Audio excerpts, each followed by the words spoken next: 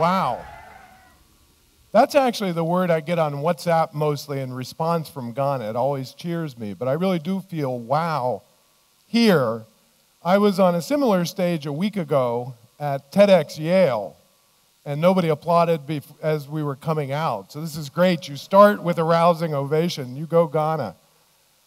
I wanted to talk a little bit about what I've come to know about your blessed country. And I really do give thanks to God for the opportunity to be here. The hospitality I've seen in Ghana is like none other anywhere, and my visits over the last 3 years have been some of the best things that I've ever had in my life.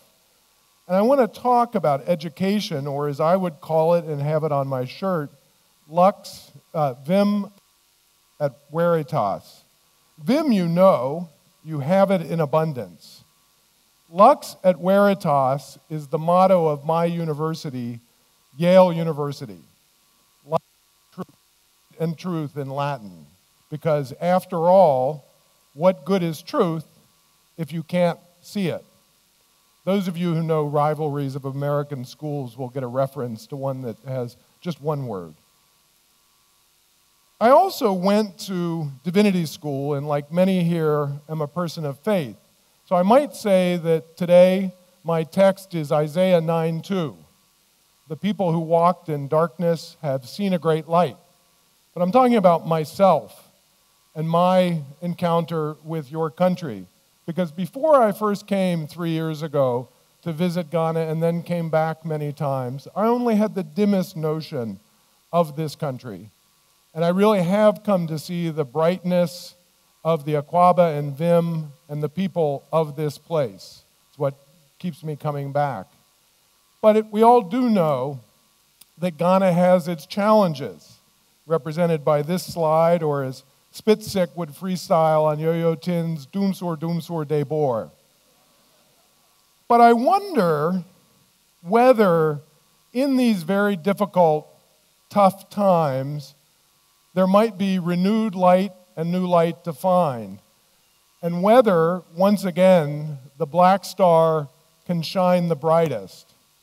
Or, as my friend Kay-sun, who now lives in Toronto, sings, "What a sight to behold, a black star rising." And I want to offer these thoughts. I'm just a storyteller, and I want to start really with my story. These behind me are my grandparents and some other family members. None of my grandparents went to high school, much less college. My grandmother Morand had a third-grade education. My own mother went to high school, but not to college. And one thing we did have was a lot of vim, and the picture actually shows that I had more than my sisters, which I guess is why I'm in Ghana and they're not. But you might wonder, how did a kid, I was born 9,119 kilometers away in Kentucky. I've been able to go many places and meet many people.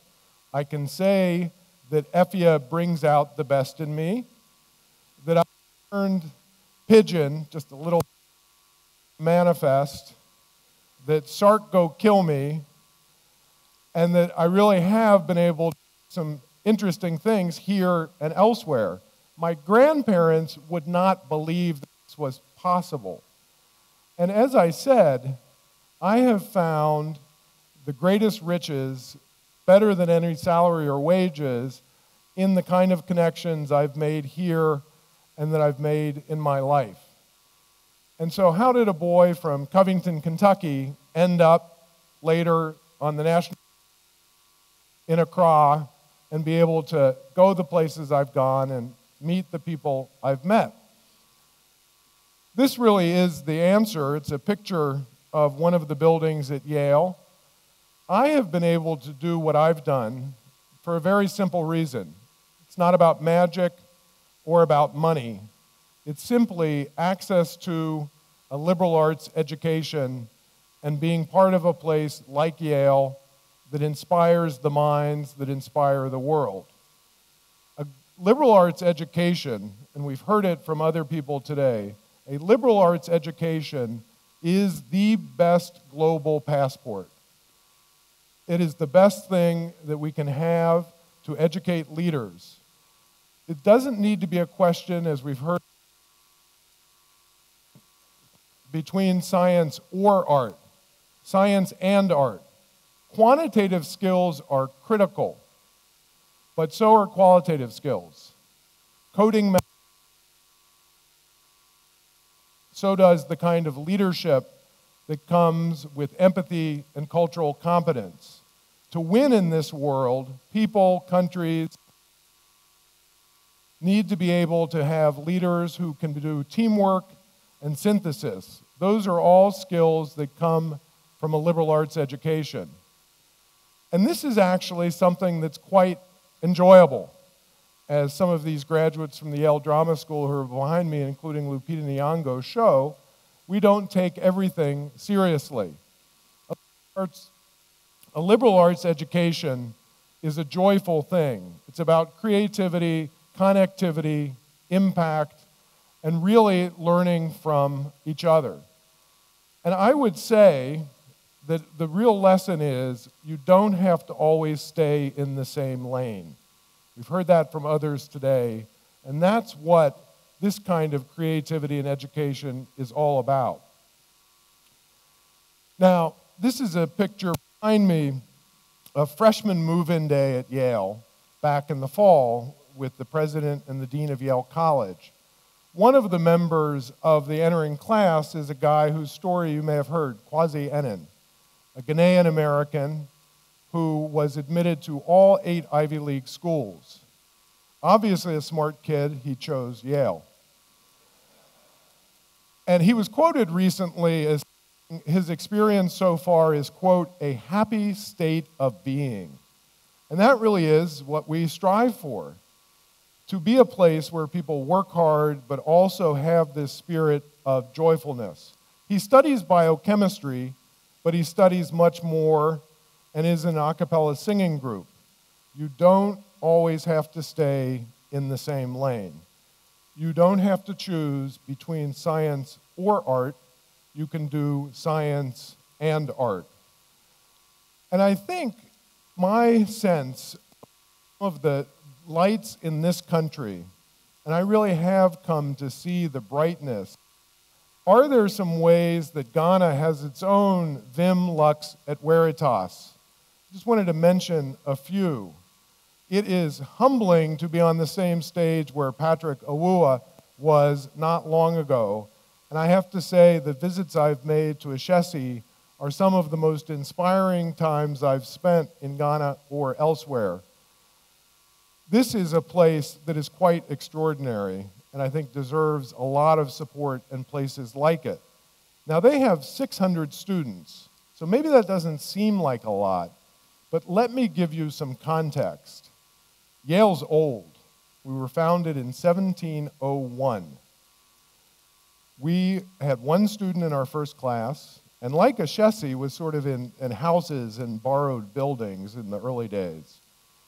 Yale did not have 600 students until 1839, 118 years after it was founded. And you would find that true of many places like ours. So Ashesi has done in 13 years what it took Yale 118 years to do. It's worth it.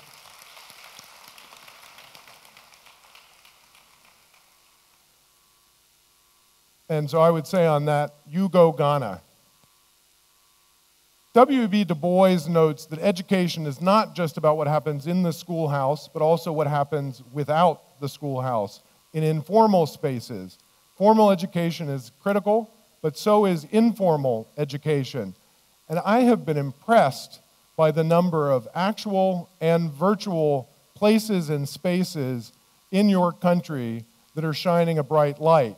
From MEST to iSpace Ghana, to Startup Ghana, to the work that Ethel's doing that we'll hear about later, to the Nabuki Foundation, many, many more, some of them noted here, online projects like Trotsky Journal to try and help spread the stories, the great stories of this country, many, many different things. What a Crawdad Alt, yo-yo tins, I've been to Chale, which is one of the best such things happening anywhere on the planet.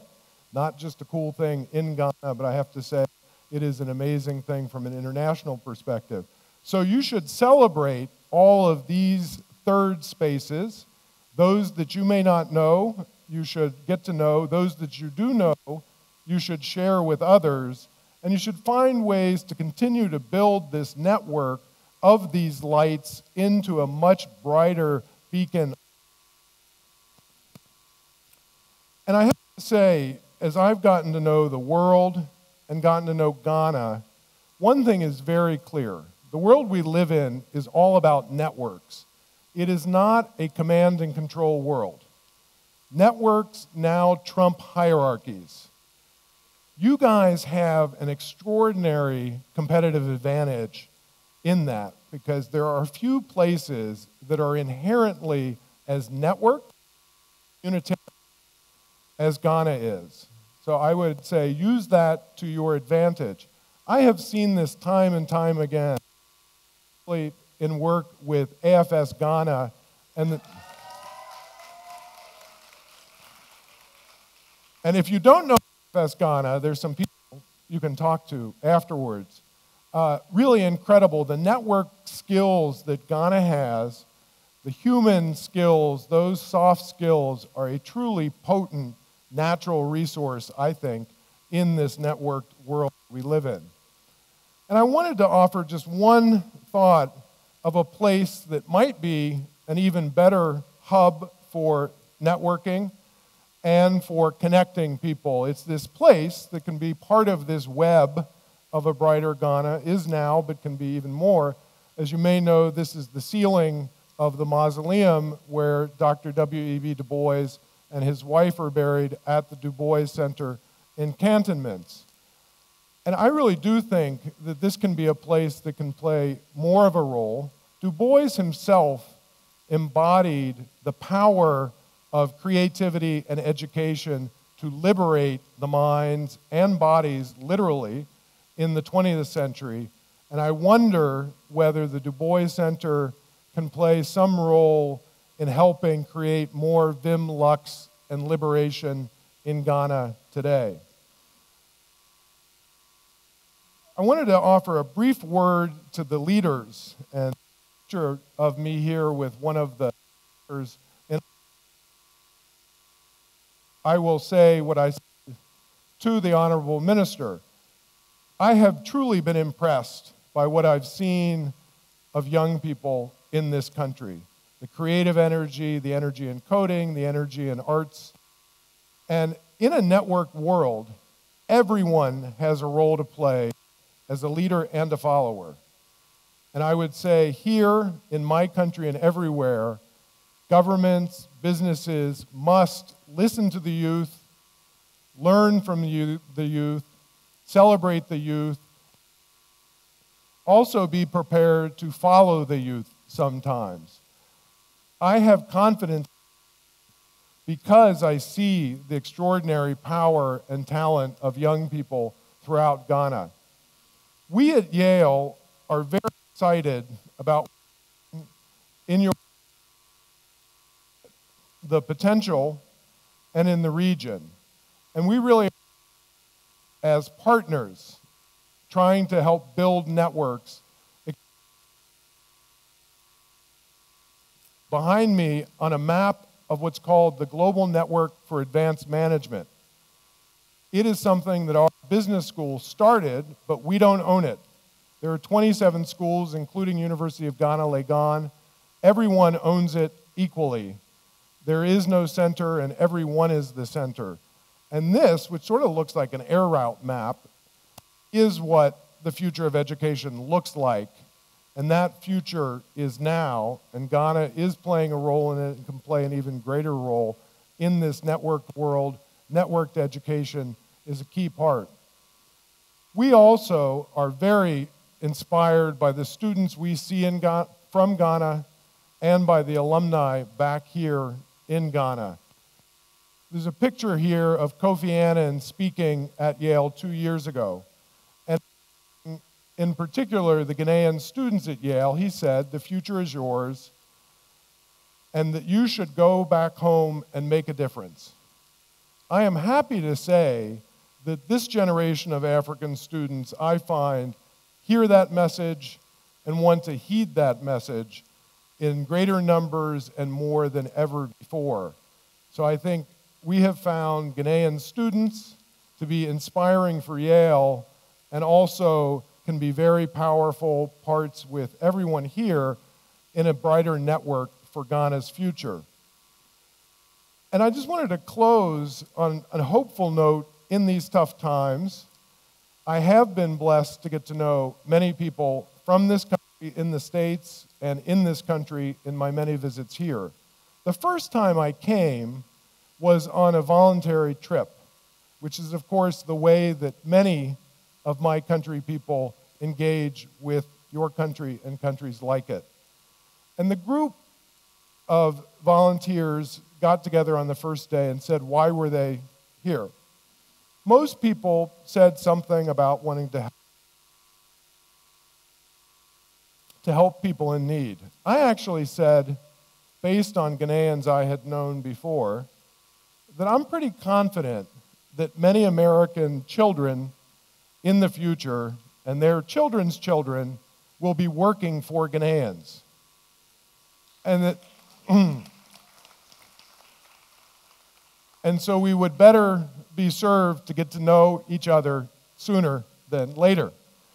And I really do believe that. These may be very difficult times, but I do believe that if you support places further like Ashesi, if you continue to build this network of spaces and places, if you continue to activate your own networks, which is what today is about, to bring people together, inspire, but make action plans and build the network.